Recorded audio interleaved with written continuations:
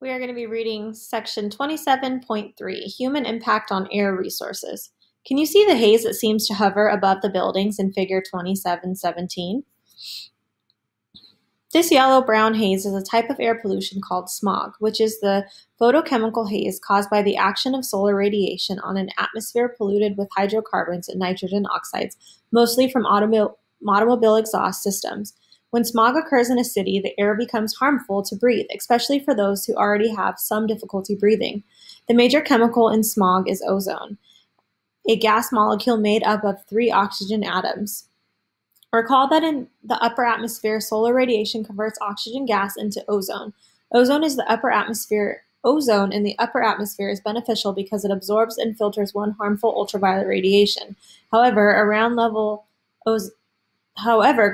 ozone is produced when combinations of air pollution, including nitrogen oxides, carbon monoxide, and hydrogen carbons, are exposed to sunlight.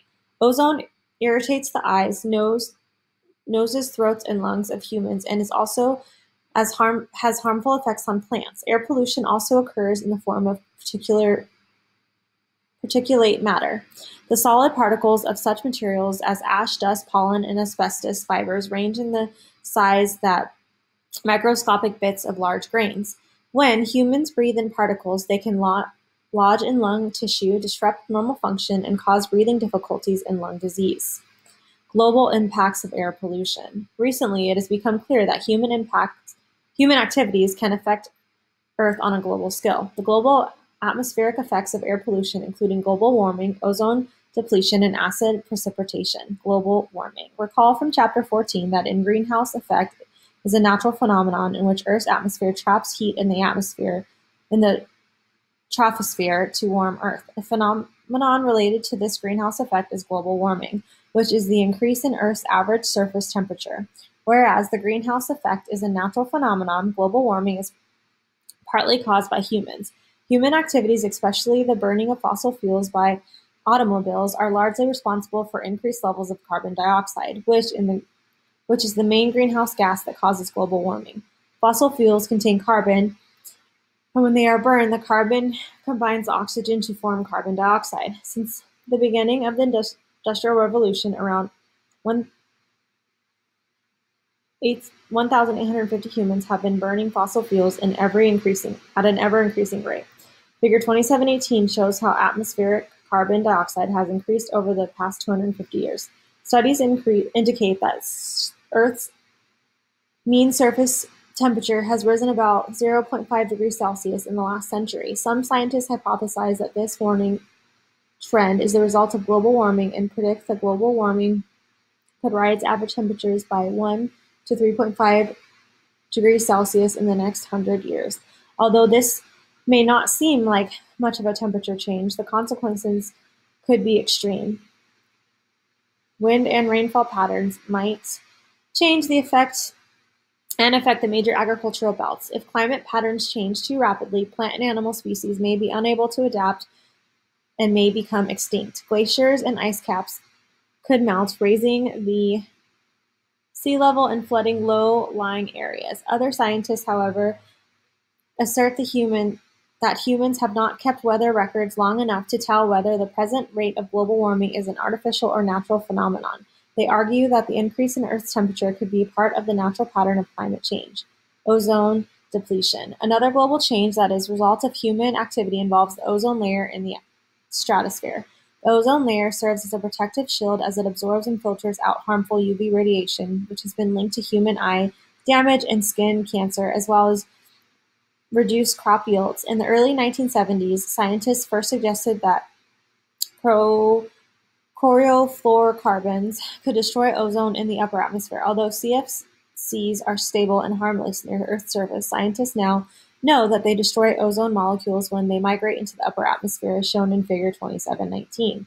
Since the mid-1980s, atmospheric studies have detected a thinning of the ozone layer, including an extremely thin area over Antarctica and that was publicized in the news media as an ozone hole. Because of the CFCs in the atmosphere were released from old refrigerators, cleaning agents, and propellants in aerosol cans, this ozone depletion is entirely a result of human activity.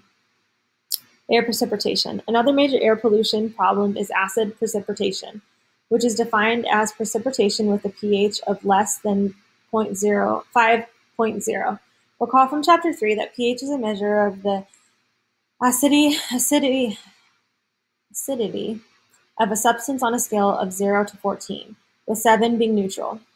Natural precipitation has a pH of about 5.0 to 5.6, which is slightly acidic. Acid precipitation forms when sulfur dioxide and nitrogen oxides combine with atmospheric moisture to create sulfuric acid and nitric acid.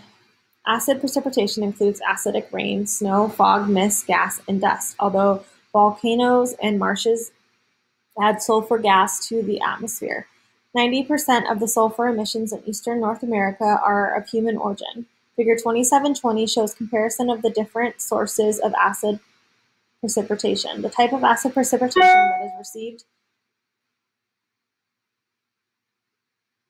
the most attention is caused by coal-burning power plants in the Midwestern United States. These plants burn coal that contains significant amounts of the mineral pyrites and other sulfur-bearing compounds. When sulfur-rich coal is burned, large amounts of sulfur dioxide are released. The sulfur dioxide generated by Midwestern power plants rises high into the air and is carried by winds towards the eastern coast of the United States and Canada. When acids are carried into wet weather, they become part of the rain, snow, or fog that falls to the ground in areas far from their source. When acid precipitation makes its way into surface waters such as lakes, streams, ponds, and rivers, it causes damage to aquatic ecosystems and vegetation. Acid precipitation also affects plants and soil. Although trees in areas affected by acid precipitation usually aren't killed outright, acid precipitation weakens them,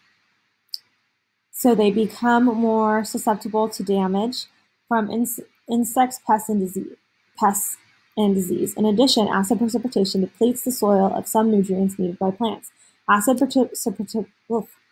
precipitation damages stone buildings and statues, as shown in Figure 2721, especially those made of limestone. By accelerating the rate of weathering, it also can corrode metal structures, such as bridges, thereby shortening their lifespan and increasing maintenance costs. Reducing air pollution. Air pollution is difficult to control because it travels with the wind. Pollution produced in one area travels across borders to neighboring regions.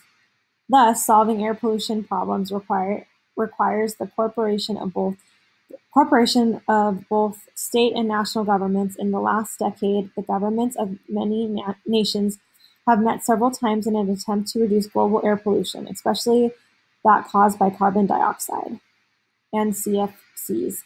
In the United States, Congress has passed laws to reduce air pollution. For example, the 1990 Clean Air Act set specific reduction goals and enforcement policies for many types of air pollution. This act called for the United States to reduce its sulfur dioxide emissions to 50% of their 1980 levels by the year 2000, and to reduce emissions of nitrogen oxides as well.